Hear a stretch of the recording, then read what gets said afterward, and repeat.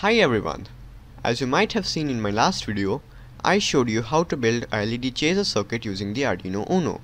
So today we are going to make some updates to it to make it speed controllable with a potentiometer which can make it go fast or slow. So let's see how to build this. First of all, I would like to recommend you to watch my last video because most of the build is shown in that video. So you can click on the screen or on the link which is in the description.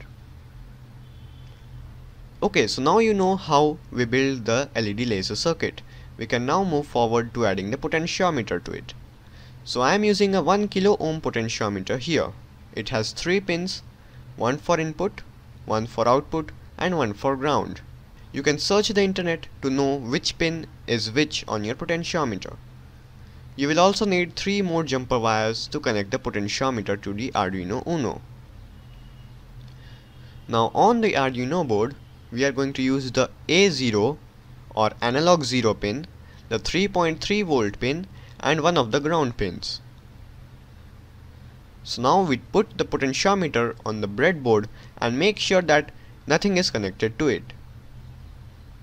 Now we take the jumper wires and connect each one of them to the 3 pins.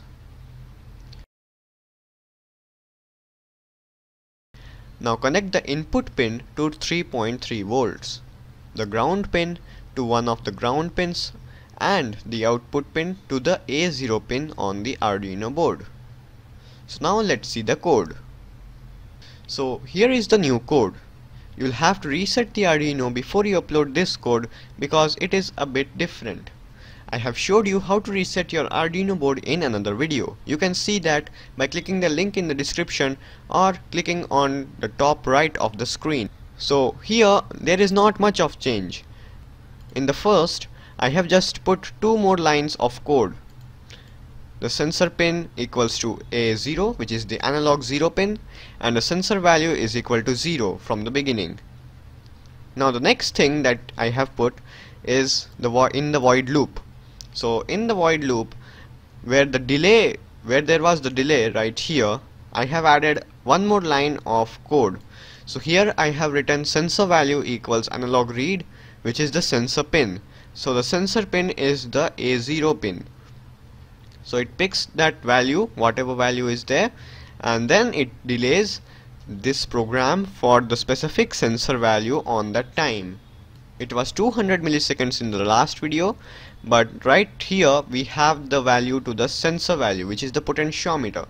So the delay time depends on the potentiometer's position, but it will be available in the description so that you can copy it down to your Arduino sketch. So now let's upload it and let's see what happens to the Arduino board.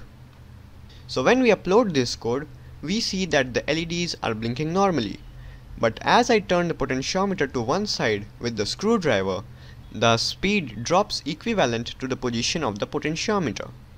And when I turn the potentiometer to the other side, the blinking speed increases and at one point all the LEDs are lit.